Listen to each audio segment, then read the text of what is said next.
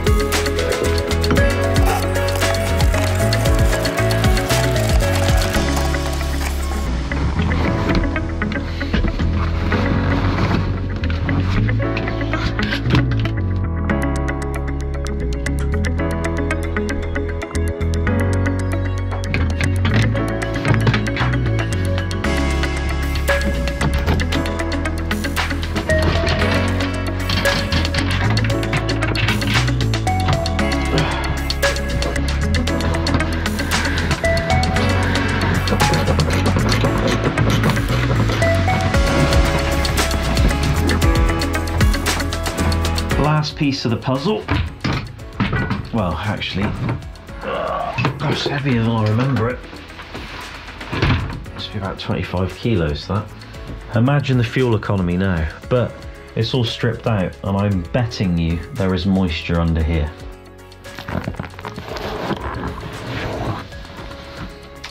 Yep, lots of it. If that comes as a shock to some people out there, it shouldn't. Being in a cold climate and the way I operate the vehicle, I mean, it's just condensation, basically. It's unable to escape. You really want as breathable layers, to be honest, or layers that are actually like completely bonded with no air gap to the metal, and then that way you wouldn't get that. But in my case, it's just a rubber spunk mat just laid on there, and no wonder there's moisture in the vehicle.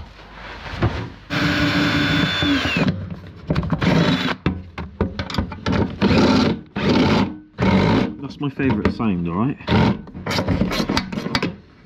It should come out now.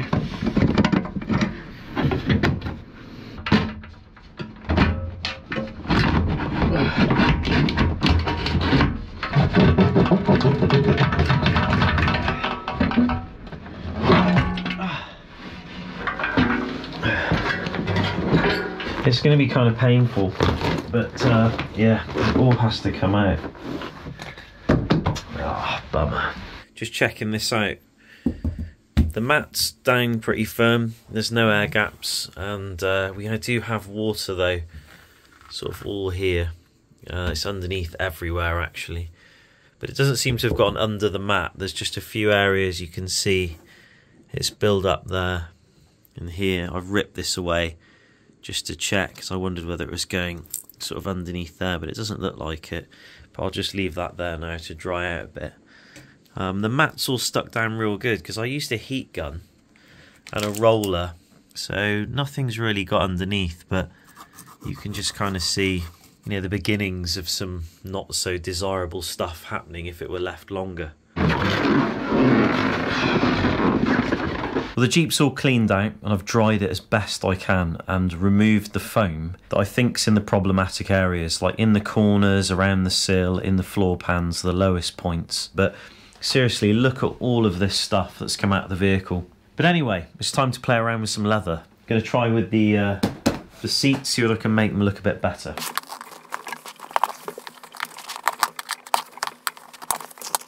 I do actually have a complete seat back home. Obviously they don't really fit in suitcases too well, so I just thought I'd bring the leather with me. But this is in really good condition, so Now, I'll roll that up somewhere, and that'll definitely be going on the 4 litre.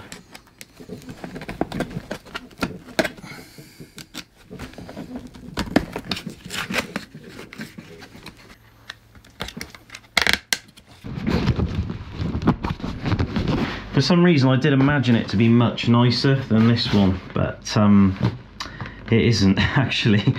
It's not as nice a colour, and I like the pattern on this is much better.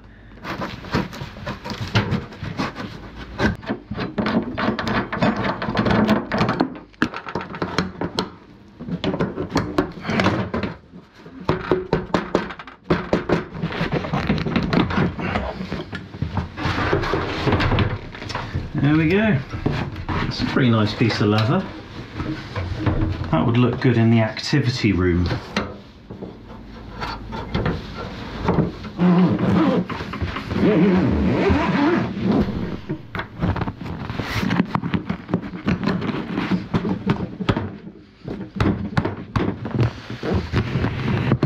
Well, there we are. That's the original leather seat from the diesel behind me that I left back in the UK before we went away. That's gone on really easy, but I will say that if you look at the difference between the original front seats and the original rears, you'll see the fronts look a lot better. And that's really just from treating the leather, which I need to do. I've still got a lot of the old products in the house from when I used to do a lot of leather work. You know, I was well known for my gimp suits, and I'm pretty sure some of them are still going today. But yeah, I will treat this like I treat all of my, I can't help it, I'm sorry.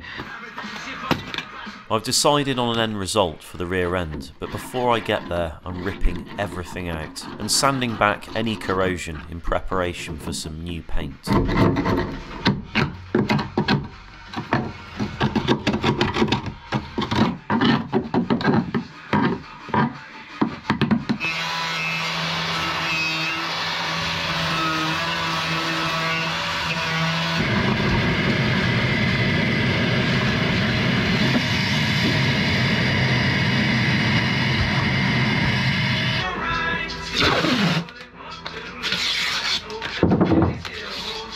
Well, I've got a decision in mind, but before I get into any painting and putting new materials down, just want to thank Junior Davis, a guy in the US, sent this over, a new hood latch. I got it for a very reasonable price off of eBay from him.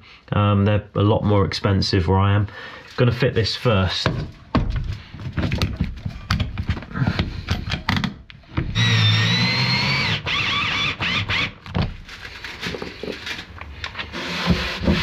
Considering everything I'm doing, and I'm in the realms of touching things up, I've decided to vinyl wrap the gullwing boxes with some fake leather vinyl I bought a long time ago but never used.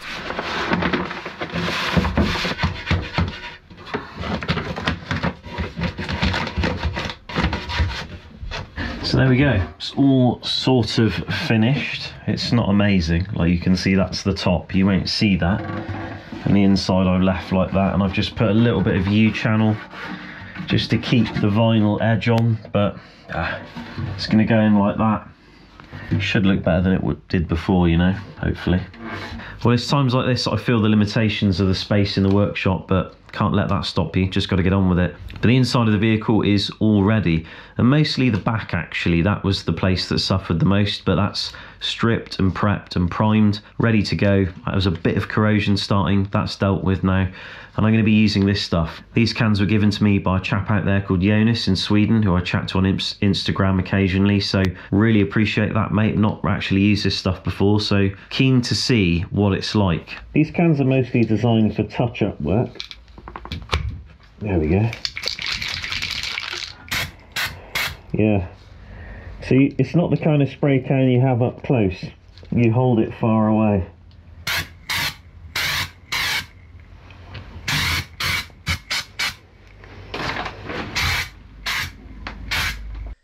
You can kind of see, managed to do basically that much space. So it's not bad. It's basically what it said it would do on the tin.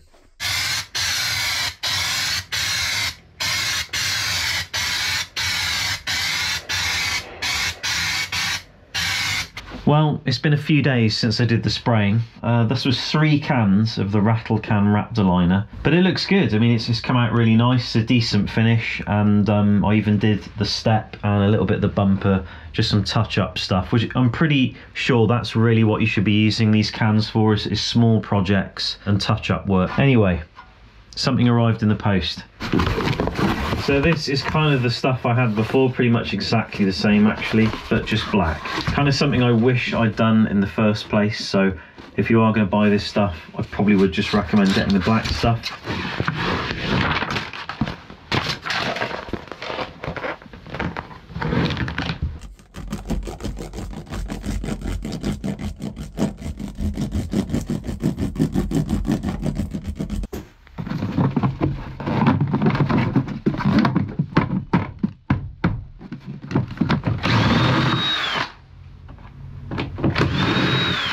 So that sound deadening is all done, and like I said, I have used the product incorrectly. Normally you would just put pieces of it everywhere to sort of change the acoustics of the panel, but I've used it like a coating really, to sort of take a lot of noise away, because that's all I'm going to use. And the black coating on top hasn't been perforated at all, so that's a good sign. I thought it would just get scratched off straight away. And I'm kind of getting to the stage now where I'm putting the interior back in. I've done one of the gull wings one side, I'm just about to do the other, but before I get there I'm just putting in these panels, and what I'm doing is adding foam to the other side of the plastic interior just to try and take a bit of the noise away.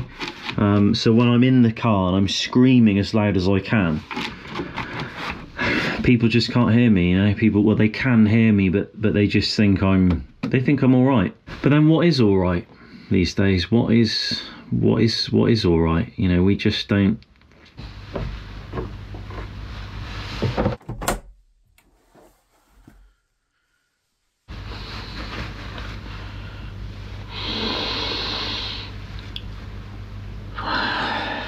The top tip I'd recommend is to just put these straight through the wiring loom, and then it sort of acts like Loctite.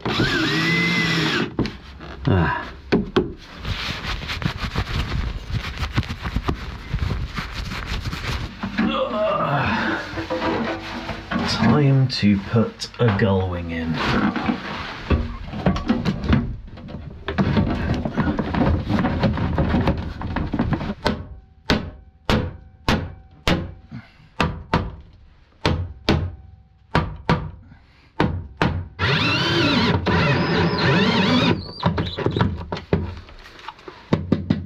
So the boxes are actually separate to the hinges, so they can be removed, and there's 2 bolts that basically go through and bolt into the hinge and support it and keep the box in place. So it's not just that little self-tapping screw, that's more of like a setup thing.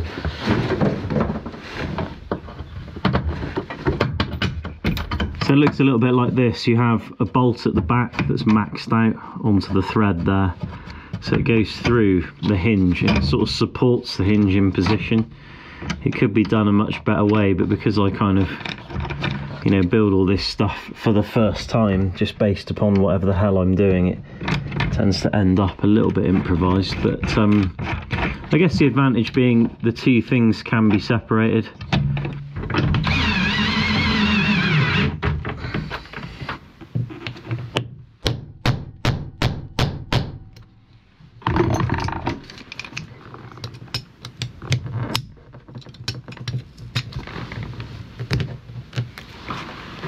This is a very time-consuming job. I'm getting through it. Things are looking better. A few little cracks and things here and there, but this interior is super brittle actually in some part. But to clean up some of these fabric pieces, I'm actually using thinners. Not the best stuff you can use, but you just want to go easy with it, but it will literally clean anything. Not paint thinners, but kind of like an industrial thinners really for cleaning. So it does work. I'm pretty much doing all my interior with this as I'm reassembling it, and it's essentially why it's taking so much time. But if you do use thinners, just know that if you brush it over these painted parts here, with these stickers and things, they're going to vanish.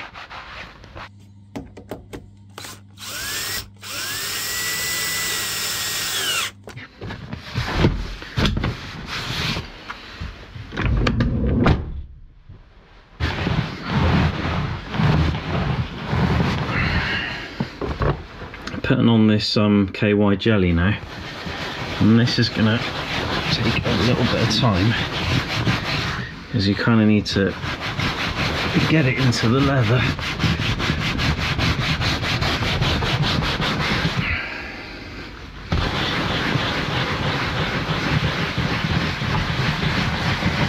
See the difference. Buff that one up, still a little bit dry, and that one's come out nice too.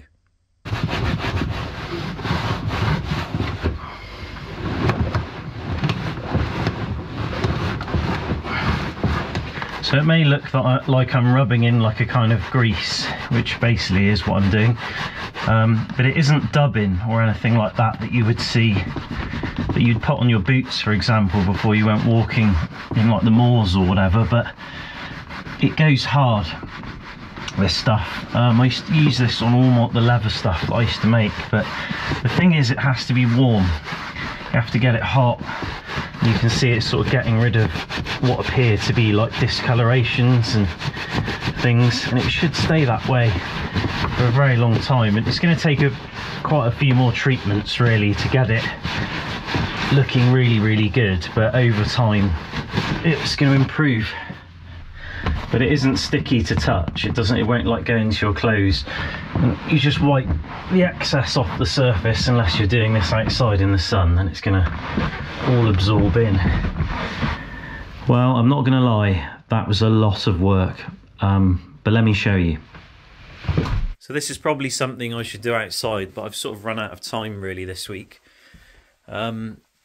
Really, most of it's going to be pretty underwhelming. It's just like saying, look, here's a standard Cherokee interior, which is actually a lot of it parts, like the panelling is from the stuff I managed to get spare anyway was off of a pre-facelift model. It fits okay, but you know, some of it is damaged and other parts just needed modifying. It doesn't really fit so well, but you know, it's okay. I might repaint some of this stuff, but I'll do that at a later date. But really, the main thing was just to rip everything out, start again with a new kind of internal area. You know, just not have anything on top of here, so water can be cleaned up easily in the winter. So apart from the leather, which I think turned out real good actually, although those aren't the original headrests, they're still in the UK. I think it's pretty good, and the gull wings look nice as well. And I've put sound deadening in there as well, just to take a bit of the tinny noise out here too. You know, everything's kind of been dulled down. Hopefully, it'll be better to drive. So yeah. But in terms of like how it looks inside, it is just really fairly standard. And I am missing a little piece there, which I just need to try and find, or you know, eventually I'll pick one up somewhere if I ever find a scrap Jeep again. But yeah, I'm glad I got the new leather in. It actually looks okay. When I say new, I mean original. It looks all right. The mats are nice because obviously they just cover up all that stuff I really couldn't care less about, because it sounds good. You know, it's really solid. You know, you've got foam and silent coat there, so I don't really need anything there, and it's easy to mop water up. But yeah, seats have come out good. Had to put a new seat belt in because the original spring on the other one down in there just blew up. You probably saw that earlier on in the video. But yeah, it's all right. It's, you know, nice and clean. Should be easy to look after. Front seat obviously gets the most use, so it's looking pretty worse for wear down there. But you know, it is what it is. It's all right. There's only so much I can do with that. But this is something different. There was foam there before. If you remember, like, I was complaining that it just was getting trashed. Obviously the foam's still there, but I took the rubber from the rear and made like a section that kind of glued on to this entire centerpiece with some sound deadening underneath it. So hopefully it'll be pretty quiet. I mean, you know, it's all packed with foam and stuff, like to try and take the noise out of it, really. You know, so it's all sounding pretty solid. But yeah, and this piece too. You know, never had that piece before. And this stuff along the top and down there. This is all stuff I've kind of put in now. So these Mole panels here are from Trail and Company, and the link's in the description if you're interested there. they're pretty good. I generally have just a few things on them now and then. I had that on there, but I've moved that now down there just because it just seems a bit more logical. But yeah, you can see that rubber bit, you know, that should help anyway. And under here, there's no rubber, obviously. It's just the sound dampening mat, and that's it. But this seat gets a little bit less use, so this one looks pretty good actually. But oh yeah, I sorted this out, so it's really rigid. So I made like a metal bracket, put that in. You can buy them, but you know, for me to get that here in Sweden, the shipping just always takes forever, and it costs a lot of money. But there you go. It's basically the interior rebuilt and a bit cleaner and a bit quieter. I never mentioned the roof. It's got the same sound dampening mats that I put in the rear, but silver. And over the top, we've got foam. So it's pretty good for heat and also for keeping heat out. But yeah, I haven't bothered anything with that yet. It is so much easier having it black because it just doesn't get as dirty when you touch it, if you touch it. Well, there you go. That was a shit ton of work and for fairly standard results. Probably a bit underwhelming, but I wanted to get back to something a little bit more stock, just easier to clean, a bit better on the sound deadening, and without the issues of the water getting underneath all the foam and all the rubber matting and stuff I had in there, because that was becoming a problem and there was corrosion beginning here and there. So with the way it's built up now, it should be pretty sweet going forward and not too loud to drive on long distances and things. Tomorrow I'm off to pick up some new tyres, same size, 35s, but they're going to be hopefully my new winter tyre. And these ST Cooper PORs, I might pull the studs out. For the life of me, I just can't be asked to take them off the bead lock, so I probably won't bother to do that. But I know some of you are probably like thinking, where the hell's the 4 litre mic? You said that was going to be in the next video. Well, the last Q&A video I did, I left for the UK, went back to the UK, had to go back for some stuff. I came back here, hence I brought some leather seats with me. That was the most important thing, obviously. I just, the parts for the 4 litre just aren't here yet. I thought they would be, and I thought, well, while I've got the time, I've wanted to rip the interior out and just get stuck in and get how I want it moving forward. So I just thought I'd do that. So like I always say on this channel, the stuff you see me doing, it's just the stuff I'm doing anyway. I'm just filming it for you, you know, and just making a video. So, you know, maybe you didn't enjoy this, maybe you did, but harmonic balancer, brakes, loads of internal parts, lots of stuff. New, well, the leather seats now that came out of that, which are actually a lot nicer than the ones that went in. All that stuff going to be building up on the 4 litre. And, you know, as soon as those spider gears come, front end's rebuilt, and in here it comes ready for the chop shop, because that's what it's going to be. It's going to be corrosion repair first and paint. It's going to suck. But anyway, thanks again for watching. I hope you enjoyed this video, and I'll see you very soon in another one. Cheers to the Patreons for supporting. Take care. See you soon.